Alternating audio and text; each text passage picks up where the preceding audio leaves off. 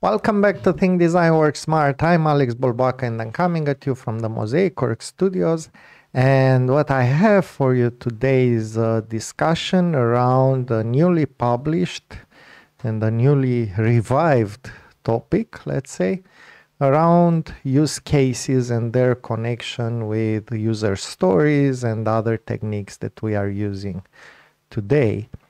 This was prompted by a post by Alistair Cockburn, a post on Twitter that says, "Dear people, about use cases, Ivar Jacobson, the inventor of use cases and co-creator of component-based development UML and ROOP, and Alistair Cockburn, author of a popular book on use cases and also co-author of the Agile Manifesto, got together to unify, simplify, and clarify the definition of a use case so that it is easier for people to learn, to write, and to integrate with other currently popular techniques and approaches." The same document is posted in both Ivar's and Alistair's home site. We hope you find this unified foundation for use cases useful. Watch for more posts and discussions on this topic soon. Why this, you ask? We see projects suffering because the stakeholders are missing the big picture, and PO suffering because user stories have big holes that cost the sponsor lots of money as they pop up. Even the lightest use cases fix both of those. That's why more to come. All right. And they posted a document, a 4-page document, so excellent, very short, very brief, that details what they mean by use cases. But before we go there, what I'd like to do is to go back a little bit in history and discuss what use cases are and kind of where they came from. So initially, as you can see here on the Wikipedia article, in 1987, Ivar Jacobson presented the first article on use cases at the UPSLA 87 conference. So this was initially created as a technique for object-oriented design.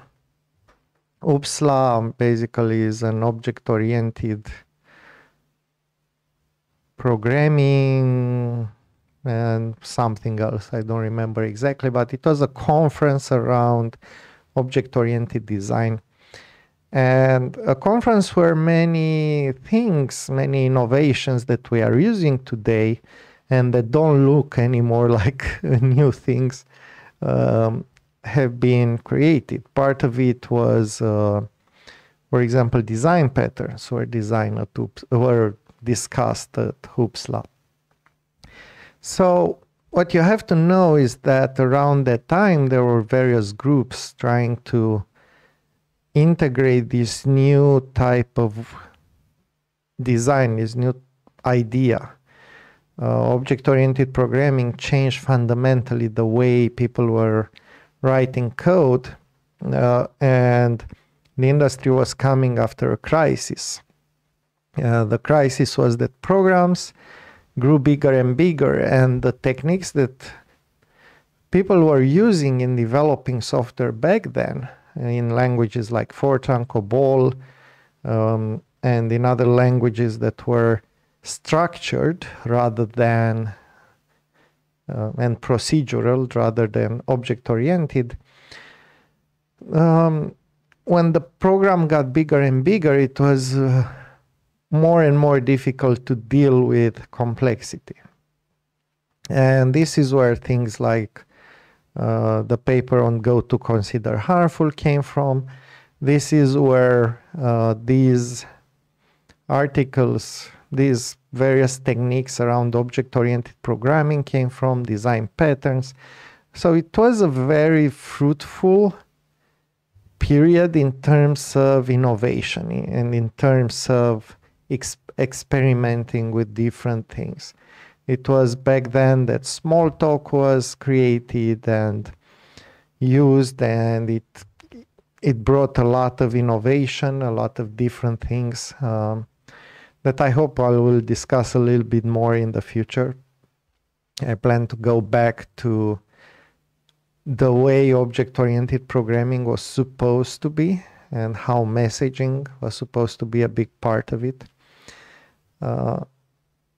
And how this changed with few languages that came after, with C++ and then Java.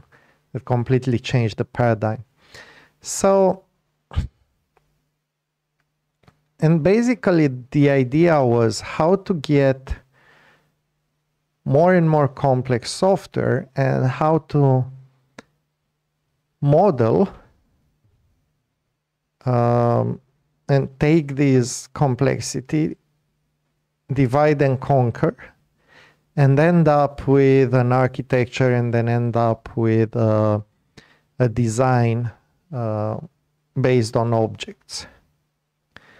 And in this period with a lot of innovation, part of it was around managing and figuring out how to deal with complex requirements.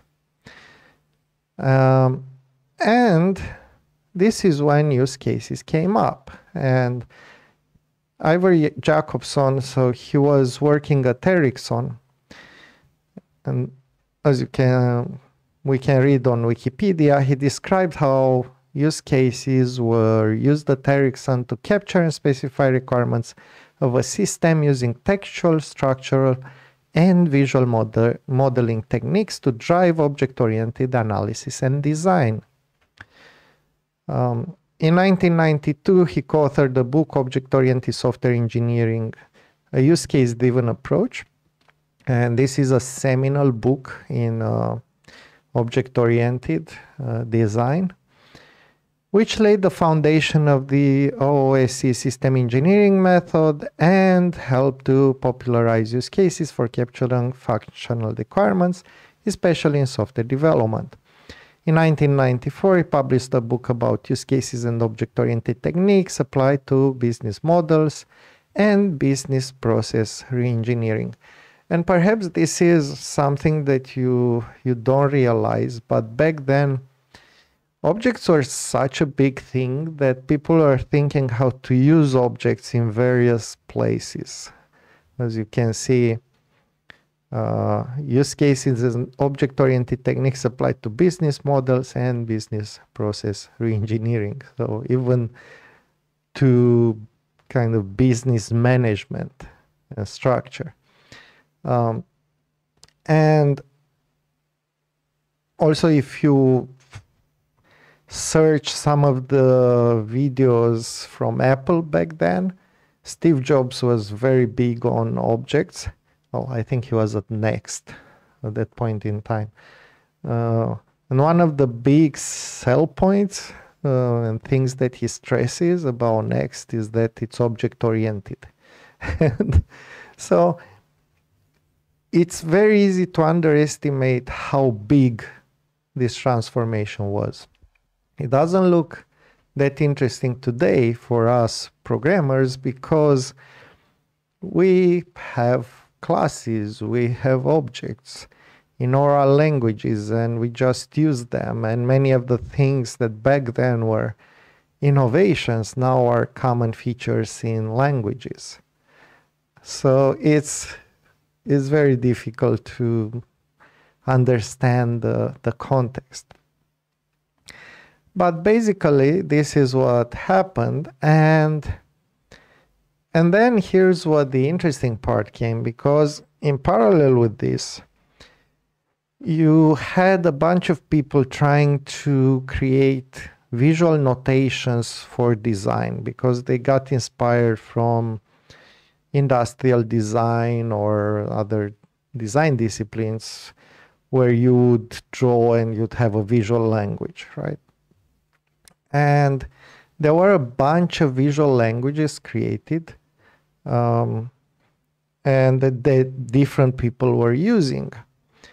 So Grady Booch and James Rambo worked at unifying their object analysis and design methods, the Booch method and object modeling technique respectively, In 1995, Ivar Jacobson joined them, and together they created UML, Unified Modeling Language, which includes use case modeling. UML was standardized by the Object Management Group in 1997. Jacobson, Butch, and Ramba also worked on a refinement of the object-oriented software development process. The resulting unified process was published in 1999 and promoted the use case-driven approach. So basically, if I remember correctly, Jacobson went on with Rational Unified Process with RUP.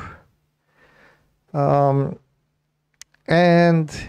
UML went on its own track. And RUP was basically a methodology that could have been quite lightweight, but in reality it was implemented, or at least most in the cases where I've seen it, it was very heavyweight. And so the interesting thing is that as a reaction to all these things, because imagine you had to create, you were working on a product, right? On a software product. And before you could do anything, you would have to write a bunch of documents. Back then, there was also this idea of doing analysis first. So you'd get the whole product, analyze everything first, which meant split everything into use cases, document the use cases in SRE document, so SRS, so software requirement specification document, and then you would have this full document with specifications that you would give to architects, and architects would take this and draw some UML diagrams that describe the architecture, and typically the first ones were actors, use cases, and then for each use case you could go in and do a bunch of diagrams, like some of them were sequence diagrams, you might have a deployment diagram, and so on. You could have a bunch of diagrams all the way down to class diagrams. And then the whole idea was that you would do this and you would have the, ideally you'd have software that takes these diagrams, generates classes, and programmers just come in and kind of write the implementation in each method of each class, and things just work. Unfortunately, this was very naive, right? Unless the domain model is very stable and very well understood, so that you can actually make this analysis. Most of the time software requirements change while you are trying to develop them because the market changes around you. And some of the assumptions that you made when doing the analysis and the architecture don't actually fit with the reality. But if you go and try to understand in detail what rational unified process was, it was meant to be a more like an iterative kind of process, one where you would iterate through all these things and work on smaller pieces and figure out. So it was supposed to be closer to Agile than most people saw in practice. But anyway, you had this, and as a reaction to all these heavyweight processes, a bunch of programmers basically revolted and said, okay, so we're going to try something different. How about we look at the big problem And then we figure out which is the smallest problem that we can fix now, or the most important one. And then we figure out which is the smallest part of this problem that we can solve in 2 weeks or 3 weeks, or initially it was a month, but then it got smaller. And we're just gonna go and implement this and repeat this again and again. But in order to do this in a way that works nicely, and in order to preserve our speed and maybe even to increase it, what we need to do is to follow a bunch of technical practices like that are quite extreme. So this is why we're going to call this extreme programming. And this is how you got extreme programming and then Scrum. And part of this was, okay, but we still need a way, we still need somebody to give us requirements. And because we don't want, as programming team, we don't want to concern ourselves with that, so that we don't know who that person is, so we'll call them product owner. It doesn't matter who they are, but what they have to do is come every now and then when we finish things and tell us, okay, this is the next thing that you need to work on, and these are kind of the details, and we can ask them and have a conversation. And it turned out that it was easier to do this by using a format introduced in a company called Connextra, where we would say we have a story, right? One of our users would like to solve this problem in this way for this reason, and we always need to ask, okay, which type of user and what they need solved and why. So how about we put this into a format and we say, as an online buyer, I want to add products to carts so that I can buy them. And this is how you end up with user stories. But part of the inspiration for user stories were use cases, because if you look at what use cases are, they are basically user type or persona and what they need to do and why. Which brings us to the present moment, when Ivar and Alistair tell us that, you know, maybe stakeholders are missing the big pictures, and POs are suffering, product owners are suffering because user stories have big holes that cost the sponsors lots of money as they pop up. Even the lightest use cases fix both of those. All right.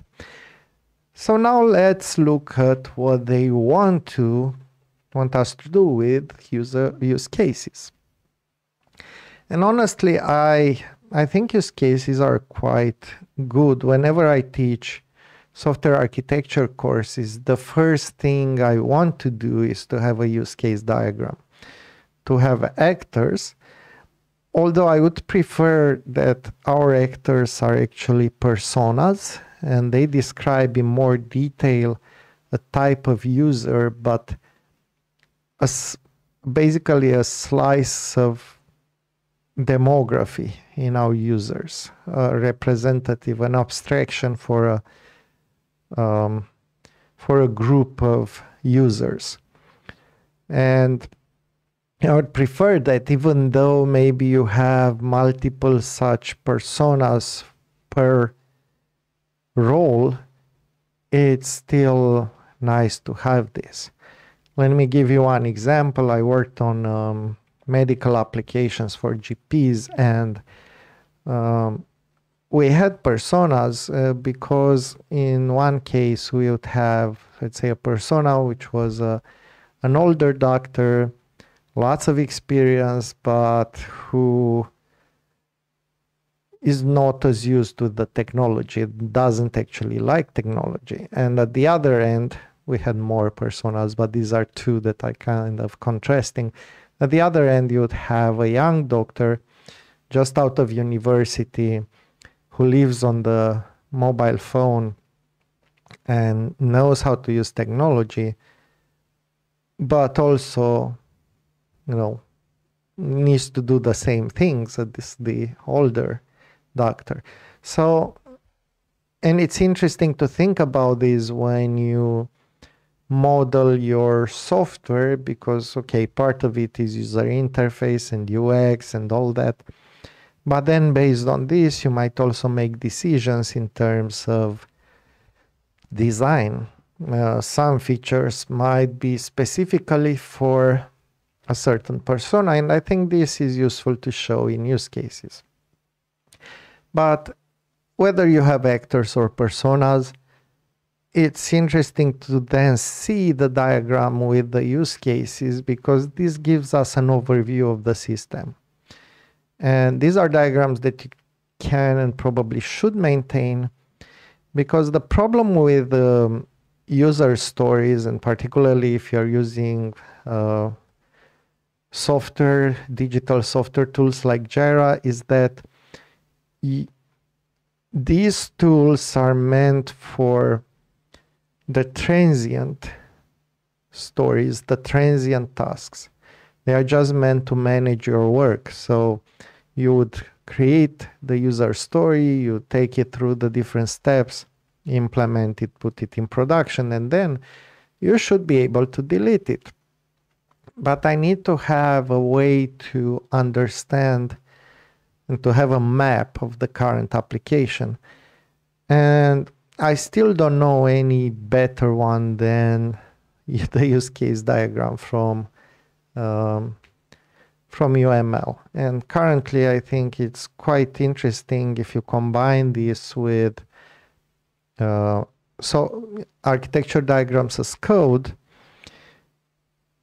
Technologies like PlantUML or Structurizer, or I think Mermaid is another one, where you would write some markup and it creates the diagrams for you, because this markup you can have in your repository, in your source code repository, and then you can adapt it and improve it incrementally as you add new features to the system. So it's quite useful to have these diagrams, and particularly if you have them in these tools, it then is just a matter of keeping things up to date whenever new features are added. So let's look at this. Now, Ivar Jacobson is doing another initiative, which is trying to unify various aspects of software development. And I think it's quite interesting. Maybe I'll do a video on it in the future. It's basically taking various aspects of software development and trying to put together sets of best practices, along with visual notations, along with, things that you can use and kind of pick and choose depending on your context. And I'm pretty sure that this use case foundation is part of that. And I'm really curious what they do with it next. So, use case foundation, a document by Ivar Jacobson and Alistair Cockburn. To get to the heart of what the system must do, focus on who or what will use it, and then look at what the system must do for them to help them achieve their goals. A use case is all the ways of using a system to achieve a goal of a particular user. So already there is a slightly different focus from a user story. A user story will just take the goal and how you do it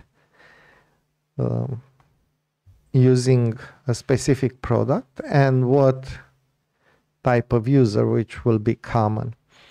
But I think this is interesting because this shows all the ways of using a system to achieve a goal of a particular user. All right. So let's see. Core concepts. There's a system of interest, a primary actor with a goal, a flow of events, there will be several, a use case to collect those flows. So basically what you have is an actor, a use case, another actor. A use case is all the ways of using a system to achieve a goal of a particular user. Notes, this includes all the successful, challenged, and failure paths. It may be described textually or visually. It is independent of implementation technology and platform. So once again, these are similarities with use cases, with user stories. A user story can be described, well, we usually describe it textually, but you can describe it visually if we are using any kind of workflows. But this is the main common thing. Both use cases and user stories are independent of implementation, technology, and platform. And now a user story might not include all the failure paths or the challenge paths, because one of the things for a user story is that you may split a successful or happy path from challenged and failure path. So basically you could split a use case into multiple user stories. I think this is how you would end up with them. The system of interest is the system used to achieve the goal. An actor, and you notice that this is not necessarily a software system. It's just a system. So you could, in theory, apply the same thing for a business, right? You would have business actors, which are your customers, and then business use cases, which are basically, products or features that or services that your business offers, and so on. But we'll stick to the software development approach. An actor. Actor is intended to cover anything with behavior. It can be a person, an organization, a piece of software, or any combination. And this solves a lot of problems with user stories. So for example, one of the challenges with user stories is when you create APIs and part of the user, one of the users of the API is definitely the developer who is implementing code that interacts with your API, and you should take this into account. But most of it is probably a system that works with your API. And then when you come to user stories, it's a bit more difficult to describe this, because ideally a user story is about a slice that goes from a real person all the way down to the system. And this works really well for smaller products, smaller applications, or, well, when you have real cross-functional teams that cover everything. But for larger organizations, you would end up often splitting kind of upstream applications with backend, APIs or other things like that. And in that case, it starts getting a bit more weird to use user stories. And it makes more sense. Well, we extend anyway to system actors for user stories as well, but it doesn't have the same sound to it, right? As as a web application, I need to call the database so that I can get data from it. It's not as nice as with real people. And this is where maybe use cases might work better. An actor identifies a role played when interacting with the system. A use case might involve many actors. The actor that initiates a use case is known as the primary actor, and the actors called upon by the system are known as supporting actors. This is quite nice. Once again, with user stories, sometimes it's difficult to express this. You have to simplify it a lot.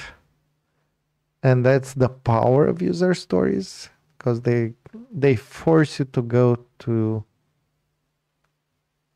things that are simpler. But at the same time, they may not give you the full information about the system, and sometimes you need this.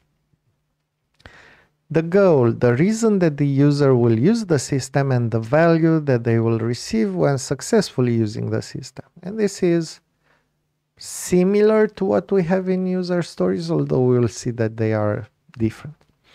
A simple example, and we have a primary actor that is a shopper who thinks, I'd like to get a new guitar. There's a system of interest. He goes there, and the use case is browse and shop. And then you have three supporting actors: stock control, sales advisor, and payment system. So primary actor, in this case, a shopper with the goal of selecting and purchasing a product. The system of interest, in this case, an online portal providing advice on all things musical. One of the system's use cases is browse and shop. And supporting actors, other actors that can be involved in the successful completion of the use case. This can be other systems or other people. In this case, the system of interest needs to interact with a stock control system, a payment system, and for specialist high-value products, a sales advisor.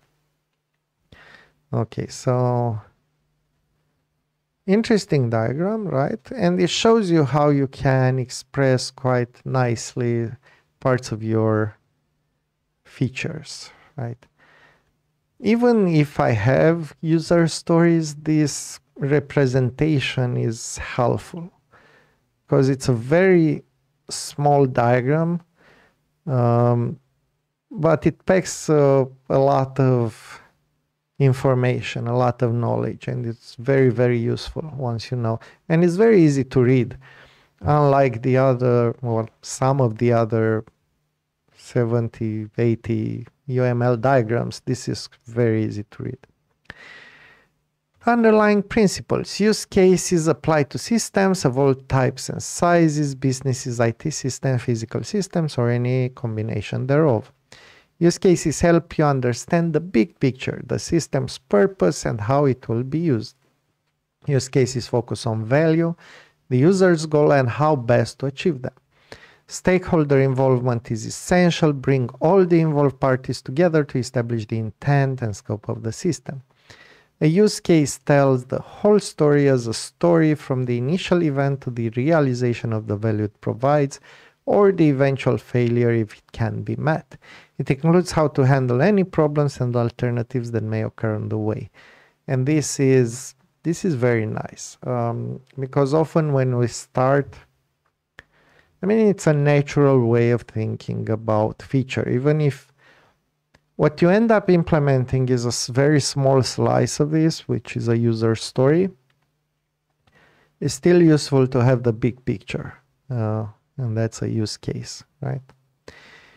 Use cases trigger conversations. While discussing the possible alternate flows, you and your co-writers will think of missing steps and missing alternatives. These conversations help you find situations that often get overlooked. Prioritize readability. The goal is to communicate the big picture to everyone involved, generate comments, spotting any gaps, and getting their buy-in.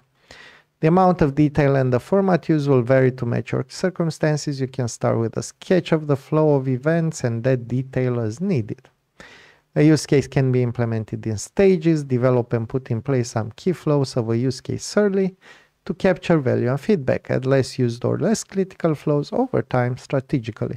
And I think this, the 9th point, the last one that I've read, this shows you how you can marry use cases with user stories, right? You start by devising the use case, and then you would say, okay, so we'll just do this part. And this is our user story. And you don't have to go with the use case in all the possible detail, because you can always add detail later.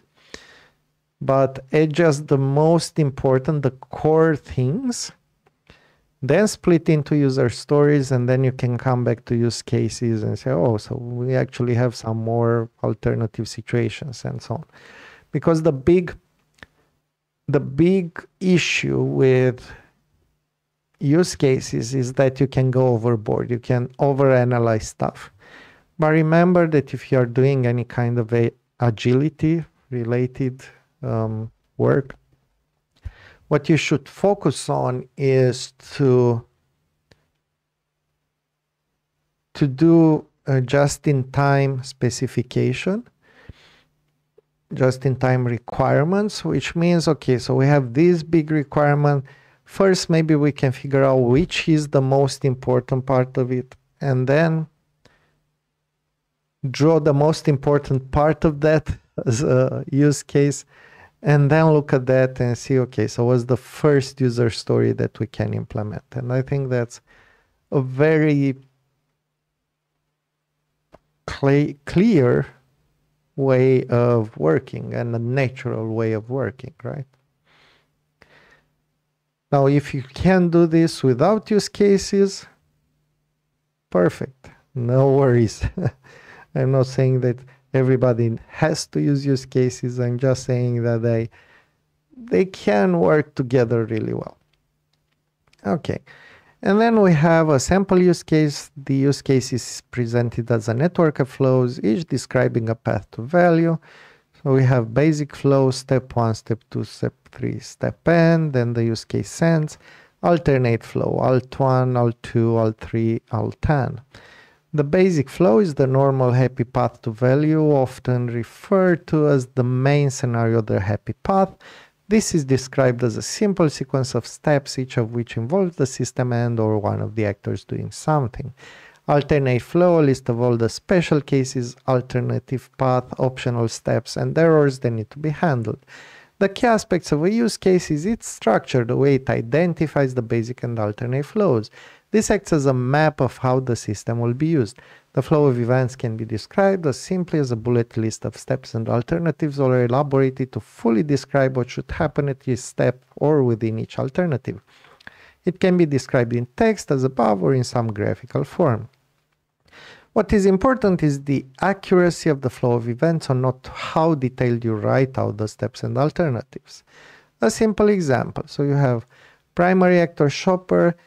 There's a goal, help the shopper to find the most suitable product to meet their needs and help them to purchase it. Then you have a basic flow. The use case starts when the shopper indicates they'd like to find the product. The steps: 1, browse products; 2, select products for purchase; 3, provide payment details; 4, provide delivery details; 5, confirm purchase. The use case sends. Alternative flow, and here there are many examples, but some of them: keyword search for products, invalid payment details, product out of stock, quit shopping with no purchase, and so on. Now, it's interesting that this flow actually reminds me of user story mapping,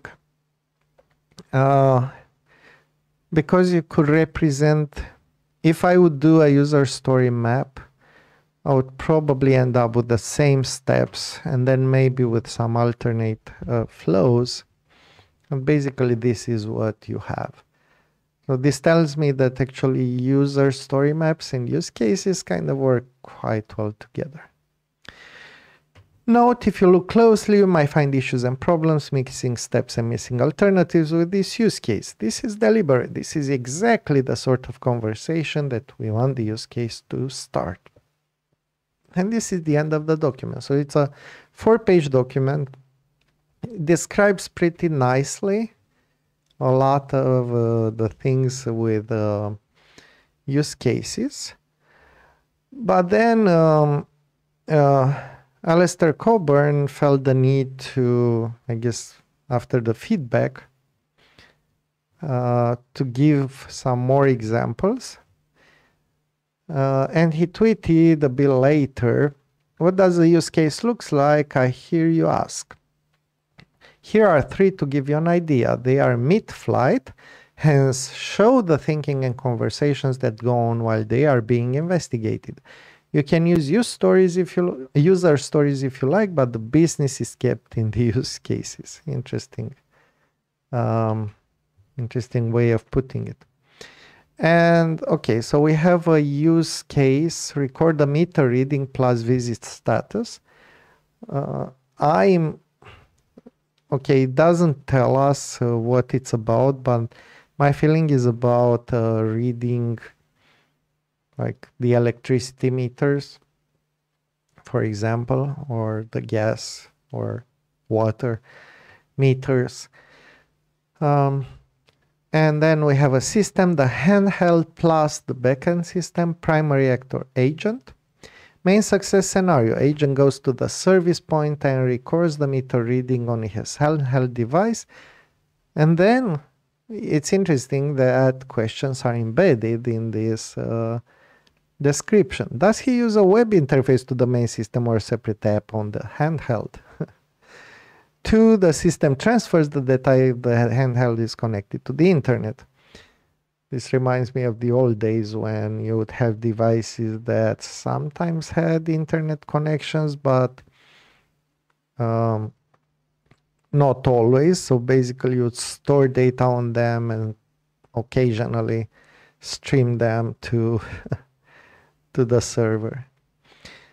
Extensions. 1A, the agent can get to the meter to read it, and then question mark. What does it do here? 2A, the system is not connected, and then question marks. When does the reading get transferred? So these are interesting because I think they bring more clarity. And once you have this type of description, it's quite easy to extract the user stories from my perspective. Okay, let's see the second example is generate bills, primary actor financial manager.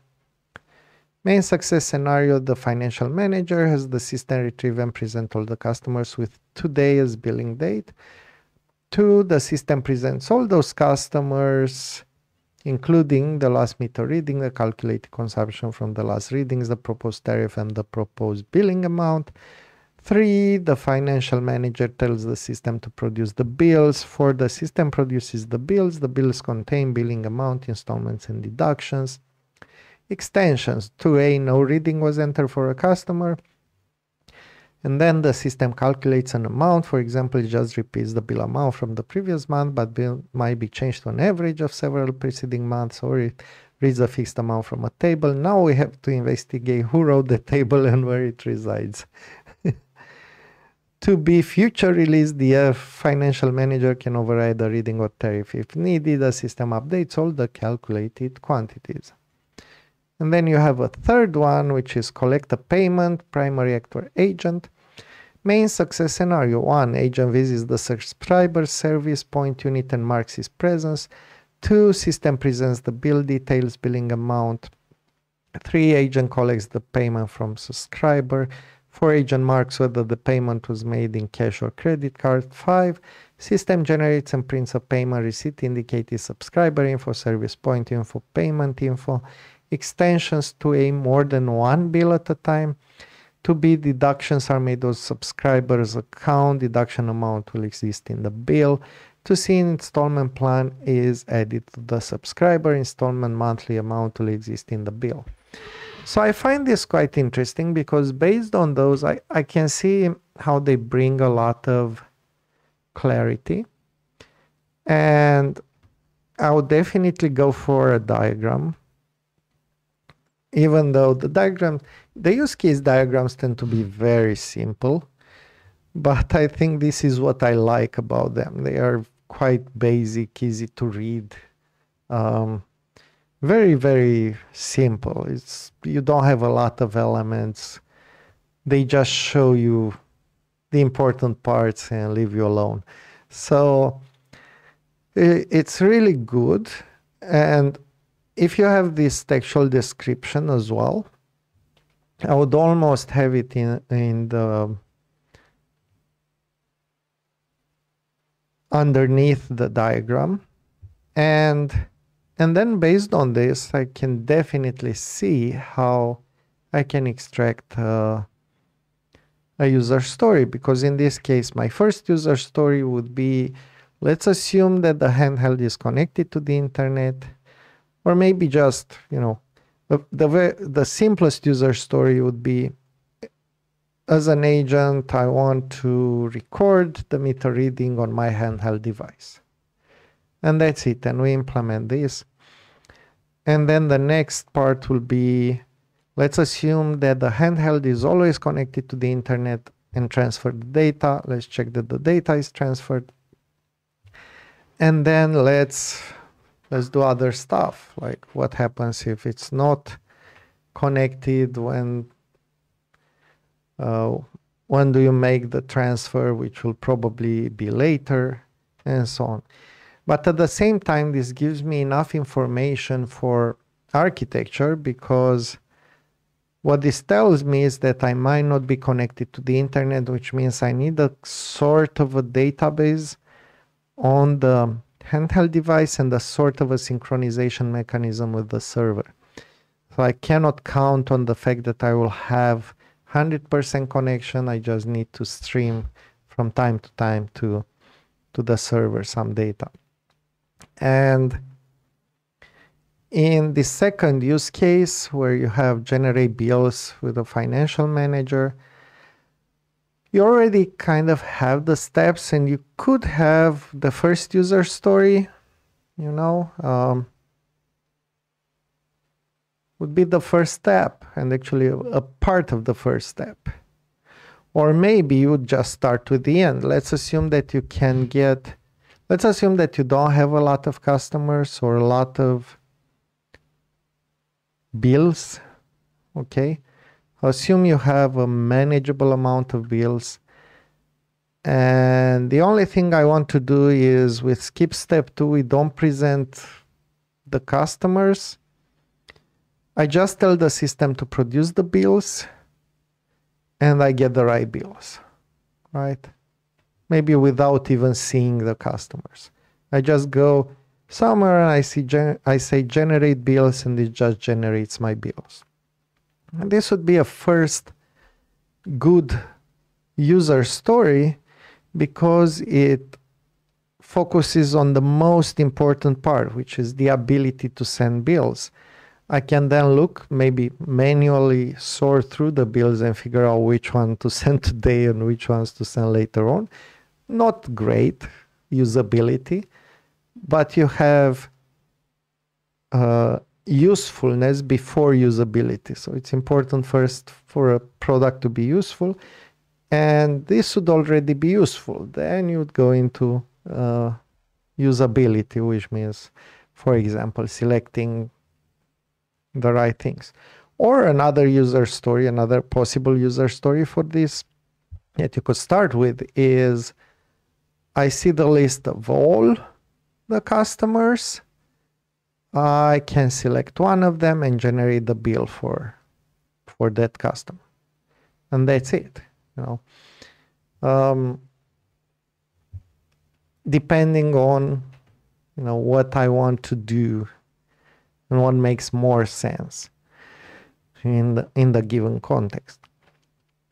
But again, the value would be, and the usefulness would be, that I can actually generate the bill. Now, how easy I can do that, that's the second part. And then collecting payment is another thing which would be interesting. So maybe, the first thing is basically we want to collect the payment. So I might have two user stories here, one for cash and one for credit card. And I kind of have to have the receipt, right? So then maybe I would have a user story for cash payment and receipt, credit card and receipt. And these are the two user stories that I implement first. So, and I can definitely see how this can bring value, particularly to people who struggle with splitting user stories. My favorite way until now, I have to say, my favorite way has been to use user story maps to help these people, but I am now pretty convinced that using use cases might actually make things much easier, because it's easy to figure out relatively easy to figure out the use cases. And then once you have the use cases, it's relatively easy to figure out the user stories. And we can definitely find some patterns that you can use for this. Anyway, that's it for today. I think this was a very interesting article and document from Alistair Cockburn and Ivar Jacobson. And these two, they have a long history in software development, so it's worth at least listening to them and see what they are doing. And it's useful to see how these techniques can help us. And as I said, I can definitely see some advantages to using user cases. Plus, use cases can bring more clarity to architecture as well. So definitely recommended. Maybe try this out, experiment with it, in case you are having issues with user story slicing, which I know many software developers do. And yeah, let me know what you think. So, do you have issues with user story slicing? Do you use user stories? Do you use use cases? Would you like to learn more about these topics and how they relate to architecture, software design, and so on? Let us know in the comments. We love comments. And we read them all, we answer to them. It's been a very busy week, so I couldn't go to the backlog that we still have for the channel, but I promise that we'll get back on track and re-record the older video that lost its sound after 9 minutes, and do some answer to comments and so on. Probably I'll do this next week because I have some more time in between different courses. Thank you kindly for the view, and until next time, remember to think, design, and work smart.